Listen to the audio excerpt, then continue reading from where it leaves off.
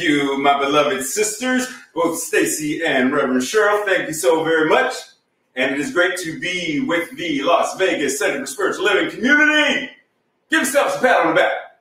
Just for being awesome, just for being the expression of the face of God, moving and living and being your awesome selves.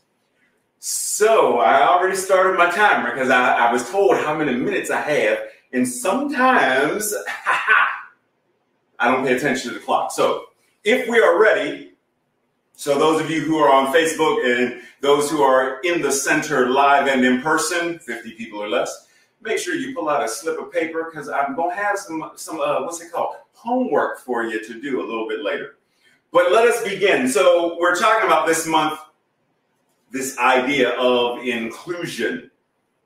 Like, what does that mean, inclusion? Like, we know what diversity is, but oftentimes that inclusion piece gets a little sidetracked. And today's theme specifically is better together. You got that, right? So if I ask you to repeat that, better together. But see, there's a question right there off the bat, because if I say better together, well, who is better together? Wait a minute. And when we say better, well, better than what? And when we say together, well, who's the better that's going to be together to, okay, so like we really have to get grounded. Everything in our spiritual philosophy and teaching is very practical.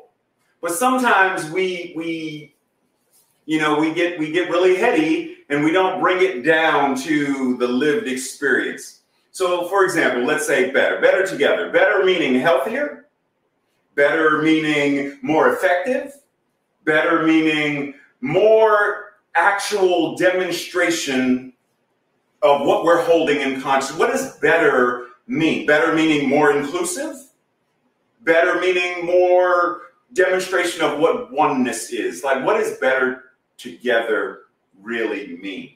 You know, and this idea here in CSL, the vision of CSL, apart from a world that works for all, because we're going to get to that, we're going to get to that. This idea of, hold on a second, make sure I've got everything plugged in. Hopefully my mic is working a little bit better now. So this idea of awakening humanity to our spiritual magnificence. Well, how do we do that? Like, this better together is getting grounded in this idea that when humanity is awakening to its spiritual magnificence, when this is the walk that we are walking, then there's this collective realization that we as a species, we as the face of God, we as the body of God, we as the divine power and presence of all of creation will be able to live, move, and have our beingness as the face of God, as the body of God, as the lived experience of God. Checking my mic again just for some tech issues. As the lived experience of God. Because see, we talk about God being in us. We talk about God being for us. We talk about God being around us. But keep in mind that that which it is, we are the individualized expressions of it. We are it. So breathe on that and pause. If I ask you a question, I want you to fill in the blank. So turn to somebody near you, or your cat or your dog if you're on Facebook. Turn to somebody and answer this question. This year, 2020, the year 2020, has been a fill in the blank year. 2020, this year, 2020, has been a year of isolation, a year of depression, a year of physical distancing, social distancing, a year of social connection in spite of being physically. What has 2020 afforded us? Because 2020 has shown us that we are better together. 2020 has given us ways as a global community, CSL, and others are doing it as well. There are restaurants who are now making it possible for people to get food. There are all kinds of ways that we as a species, we as a global planet, are connecting and demonstrating how we are better together. So we see in practice what this can mean to be better together. But see, we have to shift our focus, because if we focus on the lack, the scarcity, the "where is me, for dost thou not knoweth the pains and sufferings of," like if we focus on that, and that's our mental equivalent, then 2020 continues to be a year of doom and gloom and all the other things. And not to, bypass or downplay the struggles or the angst and the pain, like not to downplay any of that, but to get really clear on this idea of when we shift our perception, when we shift our perspective, when we connect with the oneness of who we are as the divine, connect to that which we are as the divine itself, then we see the world from that position. Keep in mind, so for those who may have a former quote-unquote Christian background, or you might be something about the Judeo-Christian Bible, it says, "For where there are two or three or more are gathered, that which God is, that which Spirit is in the midst." That which creation is in the midst. Meaning that when we unify, when there is mental equivalent, thought, word, and deed, when our mind and our feelings and our actions are the Trinity moving in accord to this, then we demonstrate accordingly. Like, think for a second of, say, a choir. What is it, or an orchestra? What is it about a choir or an orchestra that makes it so majestic or so magnificent or so creative? There has to be this thing called unity. Because if everybody in the choir or orchestra sang their own thing, played their own thing, didn't, pay any attention to the conductor or the choir directress, it would be a cacophony of noise and chaos and stuff. So, but when the sopranos and the altos, when the bass and the violinist, when they all play in concert, play in unity, play as one, because they are one choir, or they are one orchestra, they are the body of this musical gift. When they act from this place of oneness, then there's music, there's magic. So what happens when we as a collective center, when we as a collective movement, when we as a collective nation, when we as a collective planet move in one accord? So Ernest Holmes created the We Believe statements, right? And the We Believe statement number 1 says, "We believe in God, the living Spirit Almighty, one, indestructible, absolute, self-existing cause. This one manifests itself in and through all creation, but is not absorbed by its creation. The manifest universe is the body of God." The manifest universe is the body of God, right? The manifest universe is the body of God. The choir is the body of. The orchestra is the body of. This temple is the body of. When it is working together, then the infinite self-knowingness of God is experienced. The infinite self-knowingness of creation is experienced. Let us keep in mind that Ernest Holmes said, "God in me, as me, is me." Breathe that in for a second. God in me, as me, is me. How do we live that as a collective? Ernest Holmes also said that the only God we would truly ever really get to know intimately is the one that we embody. What does it mean for us to embody the power and the presence of spirit.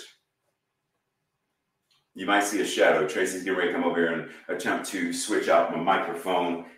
Since we're having a couple of technical difficulties, please talk amongst yourselves for a moment. Let us hope that that is much better.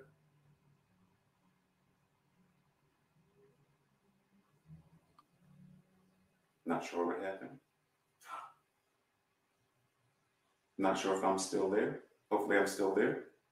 There you go. Okay. So once again, God in me, as me, is me, Ernest Holmes. And Ernest Holmes also said, the only God we would know is the one that we embody. Some of you, practitioner Lauren, you probably know, and I know Stacy and Cheryl, I know y'all know, Charlie Shepard, practitioner extraordinaire. Charlie often says, you are God. He said he's going to make it like a bumper sticker of it. You are God. Act like it. What would happen if everyone in our beloved communities took that to heart? Like, breathe that in. What would it mean to embody, to greet people, to live, move, and have our beingness, knowing that that which we are is God? You know, when for our body temple, when we have a shoulder thing, like shoulder hurting, it's like, oh, and it's not working in unity, then there's discord, there's pain, there's discomfort. But when physical therapy works with me, and acupuncture and Reiki and prayer, and you know, we get it good again, and it's like, oh, full range of motion. I got this.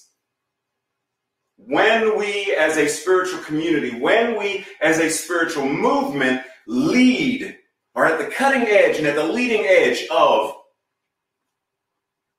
planetary consciousness, by embodying, knowing God in me, as me, is me, knowing and recognizing that that which it is I am embodying, and knowing that there is nothing other than it. So that every person I meet, I know I'm meeting God. Namaste. That which it is sees and recognizes itself in, through, and as you perfectly. See, we often get things a little, you know, because we take things personal. We take things and make them about us. I, me, rather than turning the me into a we. Because there is no we. If I leave, then who's the we? It's just me by myself. But the moment there are two of us, the I and the I become a we. And when we anchor in prayer, when we work together, when we synergize, when we cooperate, and when we communicate, things change. But part of this thing of being better together is the individual work. What work am I doing so that I'm not othering? What work am I doing so I see the divine in, through, and as? Because there's no world that works for all if I can't get my world to work for me. Follow me with that? If my life doesn't work, my relationships don't work, like in my personal life, then how do I expect my relationship with my beloved sister, Cheryl or Stace, like how do I expect that relationship to work? I can't get my stuff together. So if I can't get my stuff together, then I'm always been looking at them like, what y'all doing? Why y'all always doing blah, blah, blah, blah? And I'm going to judge and criticize. I'm going to project where my consciousness is coming from. So first, I need to come together. And where am I better together? Meaning all of the aspects, all of the parts of me are being included in how I show up. Not vilifying the ego, but invite it in. I'm open at the top and the bottom. I invite the darkness and the light, yin and yang. I'm bringing it all into presence so that I can move, shift, and heal what needs to be healed in me. Because I am a multidimensional being. I have various parts. And if I'm not demonstrating what it means to be better together, then how am I expecting somebody else to? I'm expecting you to do the work for me? I'm expecting you to create a world that works for all. Like I'm saying, so Patty and Dave, can y'all do some work for me? I need y'all to write a song about a world that works for all. I don't feel like doing nothing. Like I'm like, Yvonne, you can make some, do the techie stuff, because y'all need to make this world worse for all, because I'm going to go take a nap, and when I come back, I need things to be together. That's not community. I don't know what that is, but that's not community. Community is when we commune, when we come together as one body. Ralph Waldo Trioun says, the person who includes, not excludes, but the person who includes loves all the world. And in their larger love for all the world, they find themselves included. So when I do the work, when I bring love into the mix, then I find myself already in the mix.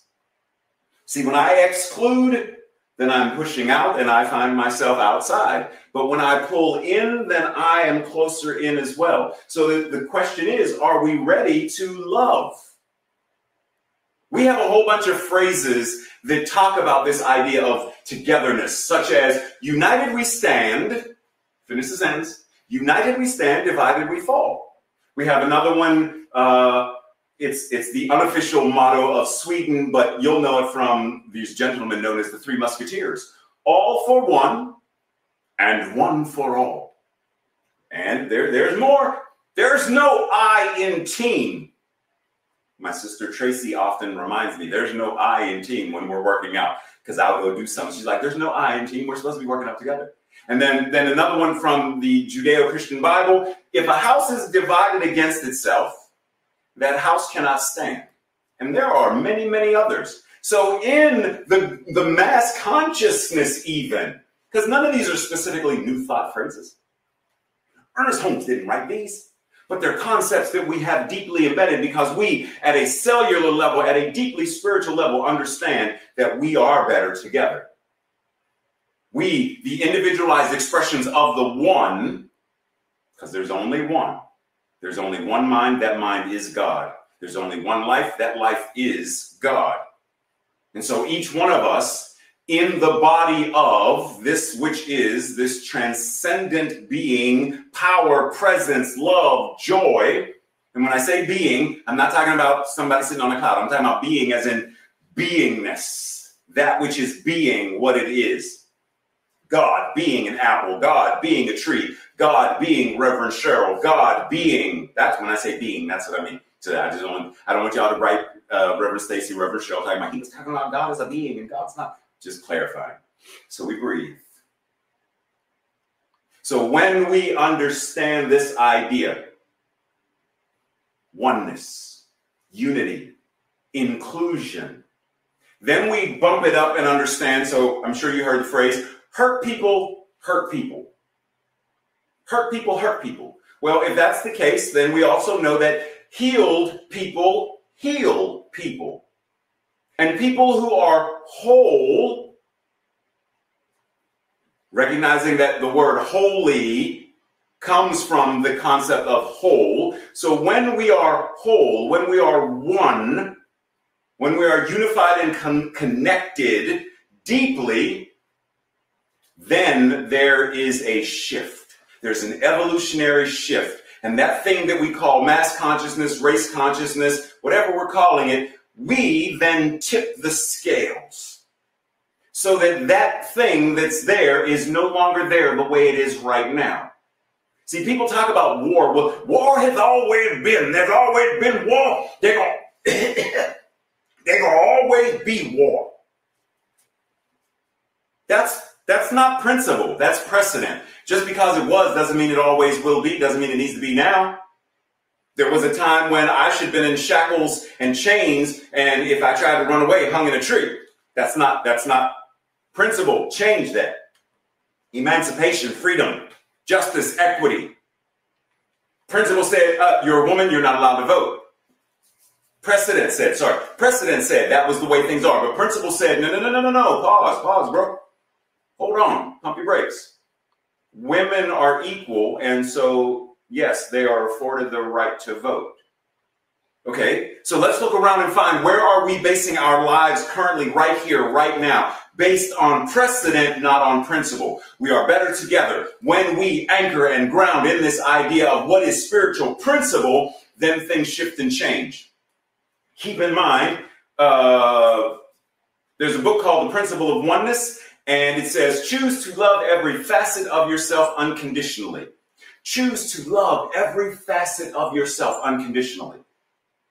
See, once again, this idea of inclusion, inclusivity happens when I can love me. Then there's a song, I don't remember who wrote it. It says, I love myself so much.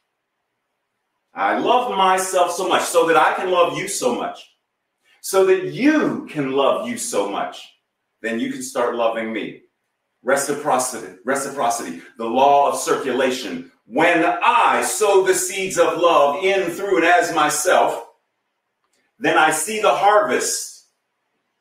And once again, when I love inclusively, I find that I am included. When I love me to such a degree that I love you, to such a degree that you now love you, to such a degree that now you can love me, because that is the truth of our being, because that is what principle calls into being, then we recognize that wherever I go, wherever you go, God goes.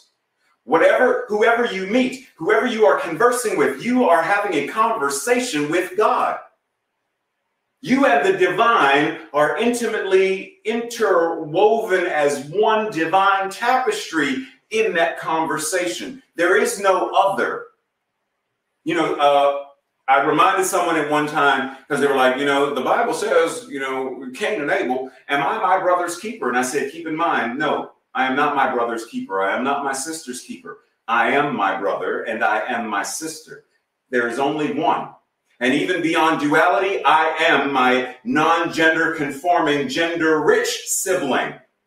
I am and they are me. We are all one. How do we get to start including? Because ultimately, the idea of being inclusive, is getting beyond just being an open and welcoming community. Just being an open and welcoming movement. It's how do we become open, welcoming, inclusive, honoring, affirming, and celebratory? How do we celebrate and honor our unique, divine differences? Not that they are bad, because it's God. God showing up as this brown-skinned African-American man. God showing up in, through, and as each and every form of. When I say the word apple, we think of, oh, there's an apple. But do you recognize and realize that there are like 16, 17 different types of apples?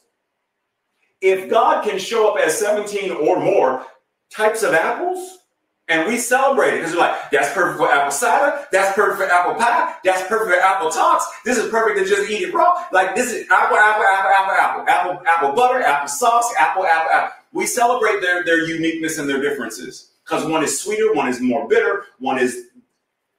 But when it comes to us, when it comes to people, now we want to criticize.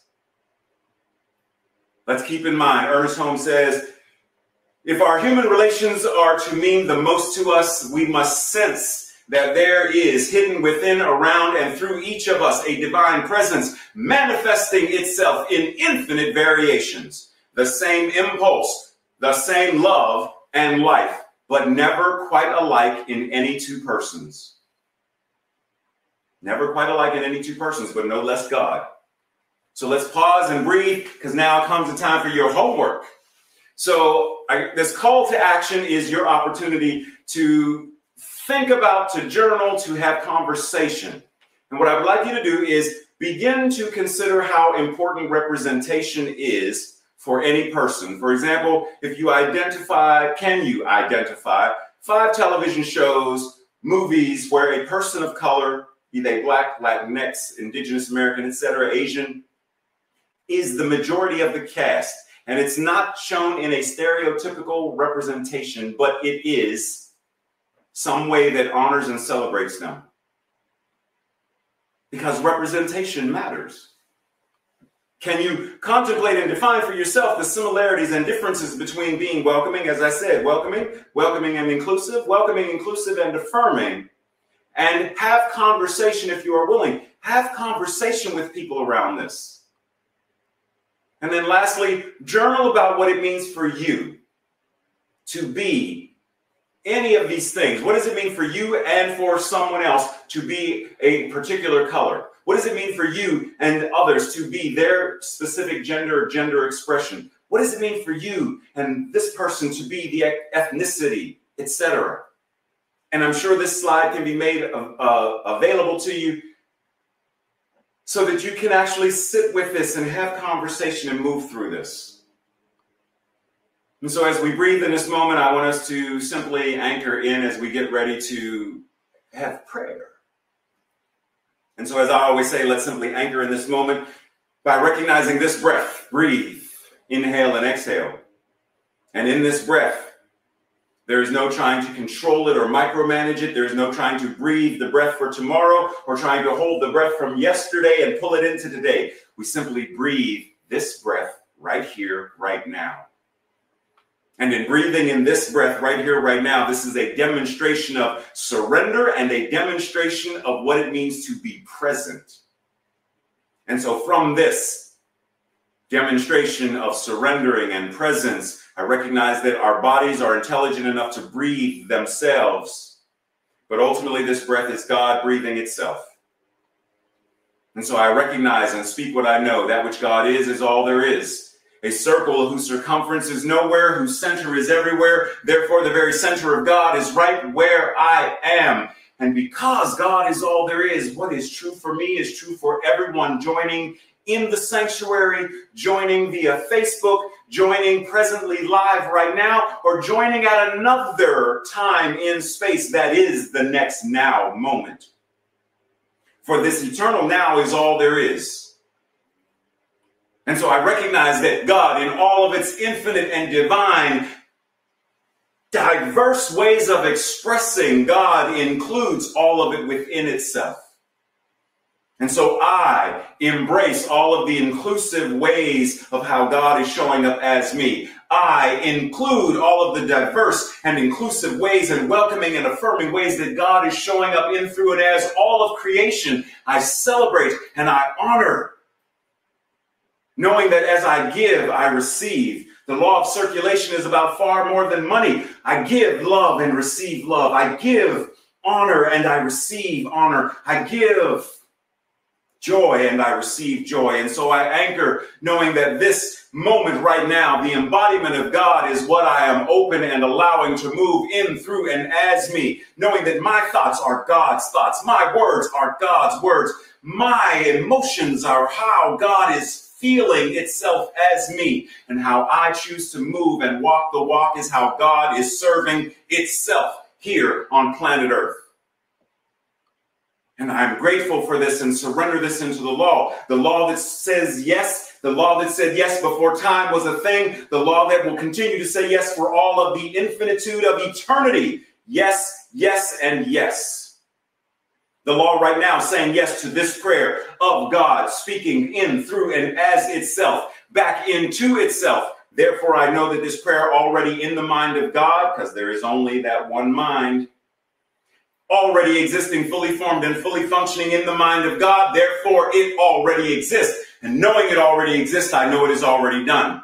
And because it is done, I and this beloved community anchor and declare this truth by saying together, and so it is. And so it is. We have come into a time where change is inevitable. And as the world we live in changes around us, there is a place that nurtures you with compassion, love, and brings out your inner strength.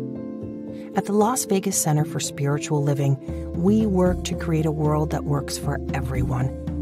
By sharing both personal and spiritual tools, we can help you navigate through and create a life you love. If mindfulness, prosperity, abundance, and peace are on your list of what you're looking for, come join us and be part of something wonderful. Wherever you are in your spiritual path, you are always welcome here. Join us in person or as live stream on Facebook each Sunday. For more information, visit us at www.lasvegascsl.org.